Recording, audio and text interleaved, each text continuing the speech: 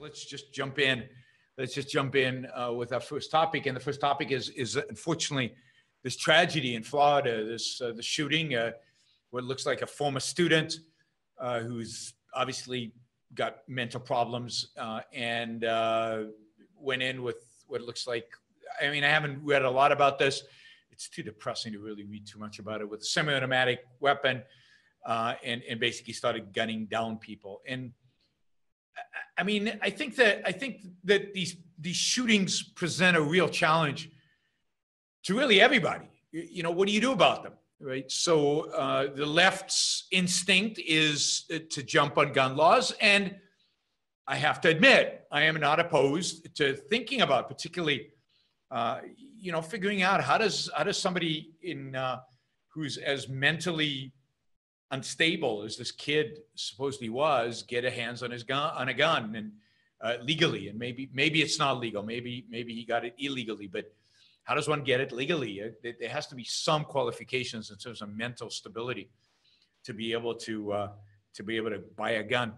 But the left just jumps on it as if people won't be able to find guns if we somehow increase the requirements for gun registrations or anything like that. It doesn't work that way.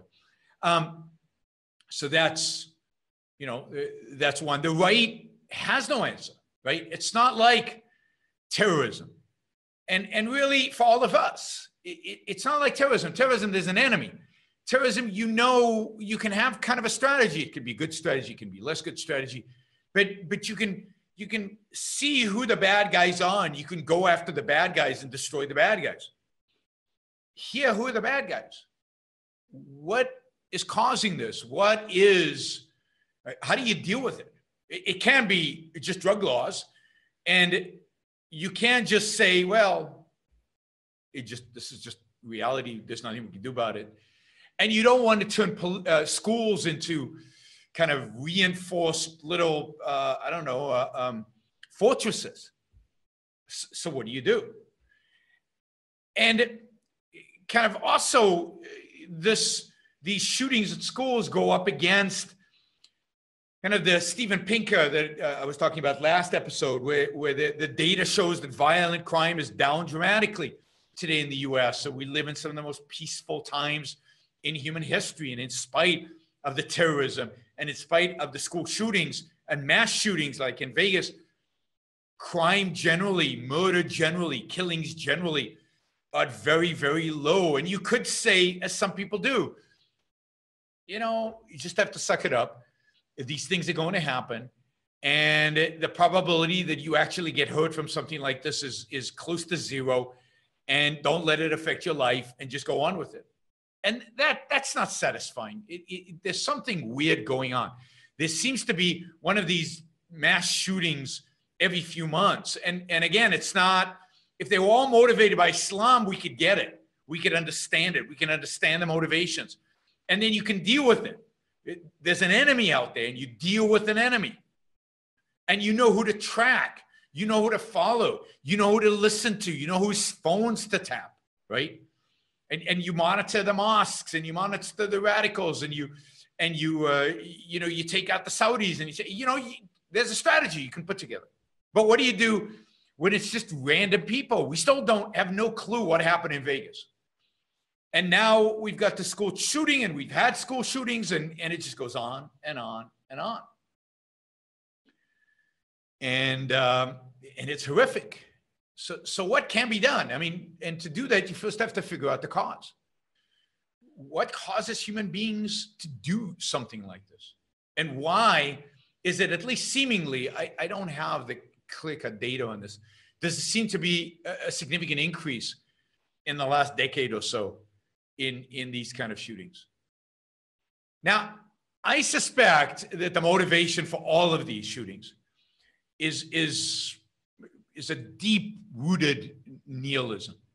And, nihilism meaning hatred of life, hatred of the good, hatred even deeper, a metaphysical hatred of reality, of life itself, of existence itself. It's a rebellion against existence. It's a rebellion against reality.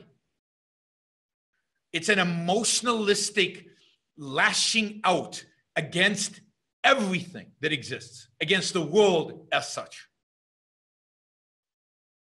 And, you know, where does something like that come from? Where does something like that come from? Now, I have to say that Jordan Peterson is very good on nihilism. So if you listen to Jordan Peterson, if you read Jordan Peterson, he's very good at describing nihilism and describing the extent to which how evil this is and its psychological roots in this deep, deep-seated hatred. Now, some of this can be explained. Some of it is just an issue of free will, and some of it is just some kids choose to be this way. You know, there are the kids always that enjoy knocking down towers more than they enjoy building towers. And it can be completely explained. So a certain percentage of people behaving like this, people being like this, is just always, I think, going to be the case. In any society, in any environment, you're going to have some destroyers, some nihilists, some nuts. I mean, we call them nuts, but it's not that they're insane, that they don't know what they're doing. They know exactly what they're doing. They're just motivated completely by this hatred of existence. But you have to ask yourself, why so many? And why is it unleashing itself in such a vicious way? Now, one explanation could be, and this is kind of a feeding off of Steven Pinker kind of argument, would be, well, in the past, there've been lots of places for these people to go, right? So if you really hated reality and you wanted to see blood and you wanted to kill people, you know, maybe you joined the army, and armies were in constant war. Human history is full of constant war. Or you became an executioner, you became the state torturer, you became some function that was inherently violent. And there was so much violence in society that it was easy to find such a function and to find such a job, or to get away with the murders you committed because there was no institutionalized way of catching you. That these kind of people have always existed, and their numbers are not higher today. They just in the past were just part of the system, right? The system was violent. So if you were a violent person, if you were a hater, if you wanted to see blood, you just joined the system. And today, this system is more pacified. It's less violent. It's less bloody. And therefore, the only way you can express yourself is by picking up a gun and shooting random strangers. And yeah, and that could be the case. But one would expect that with civilization, the number of such people would decline. And as we tolerate this kind of mentality, the number of people would decline.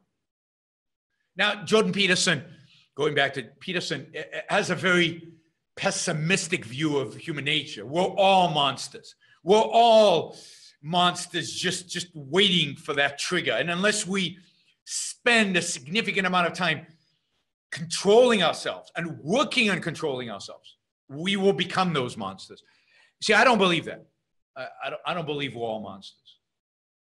I do, however, think that we live in a society today that, in spite of all the progress that is made, that in spite of the good that exists in the world today, actually cultivates nihilists, encourages nihilists, sanctions nihilists in ways that I don't know that existed, at least in America in the past.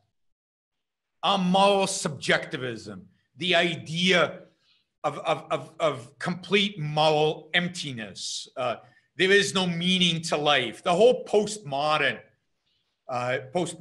philosophy and the way it's applied in our schools, the embrace of emotionalism, the idea that schools are there for kids to become more connected with their emotions, and that emotions are the primaries, not reason. We don't teach kids how to think.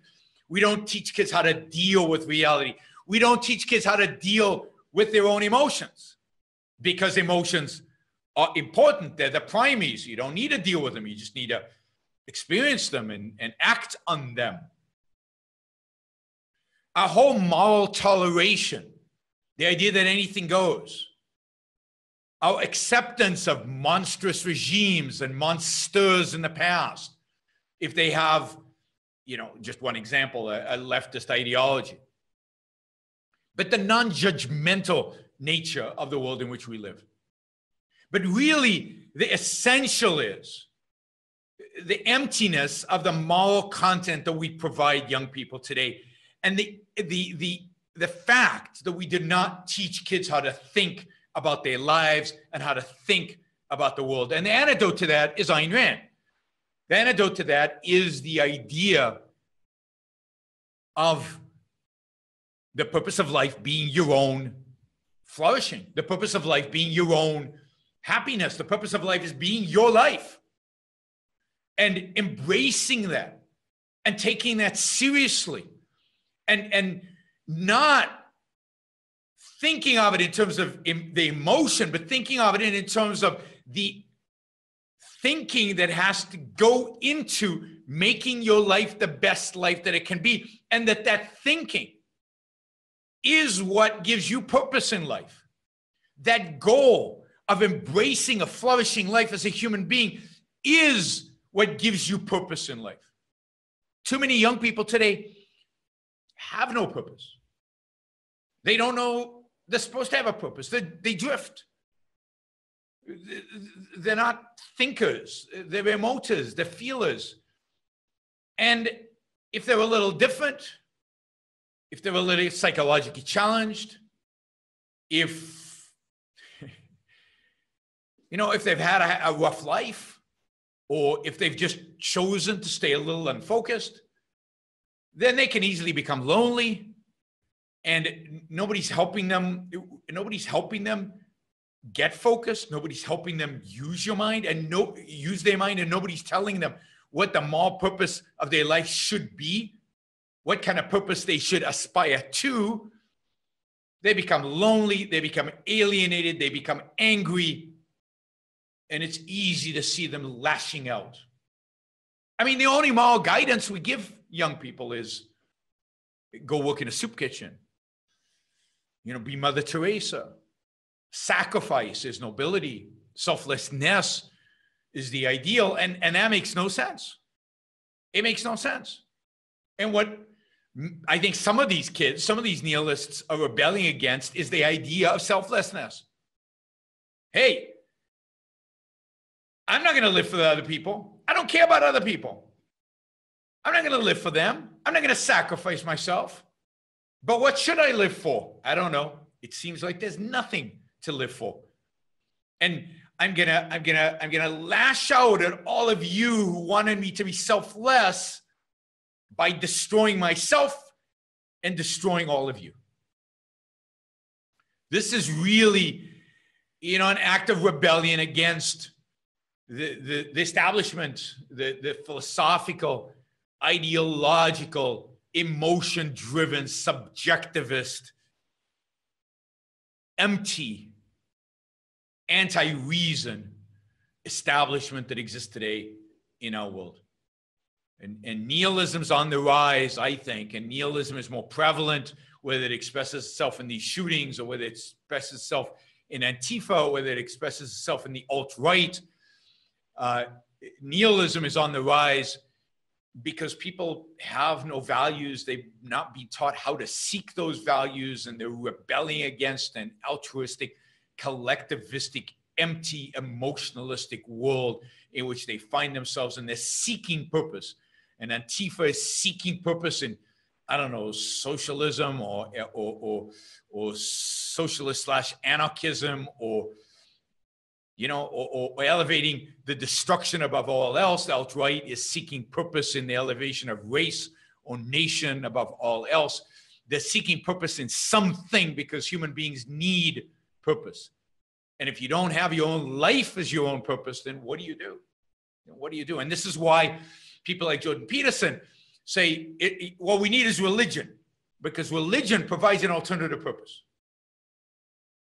But religion is not a legitimate purpose, and religion is not going to solve the problem, particularly for a smart young person who knows that religion is BS, and is just going to rebel against that. But you need an alternative. Rebel towards what? And given that we have no alternative, all we're left with is emptiness. All we're left is with darkness.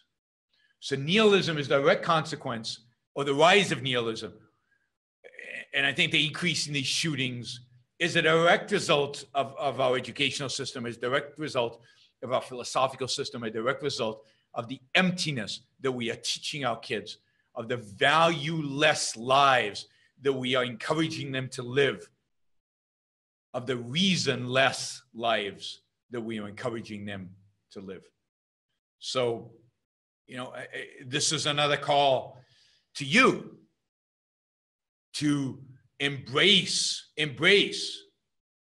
ideals, to embrace a morality of self-interest, to embrace not just economics, not just economics ideals, but a purpose-driven life, where the purpose, the fundamental purpose, the deepest purpose is your own flourishing. And a career and romantic love and all these other things are the purposes that lead to that ideal of a flourishing, successful life. But taking that seriously, not in the subjectivist, emotionalistic sense, but in the rational, long-term self-interest sense. All right, so horrible that such people exist, and horrible, to some extent, even more, that we live in a world that has nothing to say about this, that has no way to combat this, that has nothing, that really has no philosophical, ideological answer to the angst that so many young people are feeling. So, you know, we got to keep fighting for a philosophical revolution, fighting for the resurrection of Enlightenment ideas.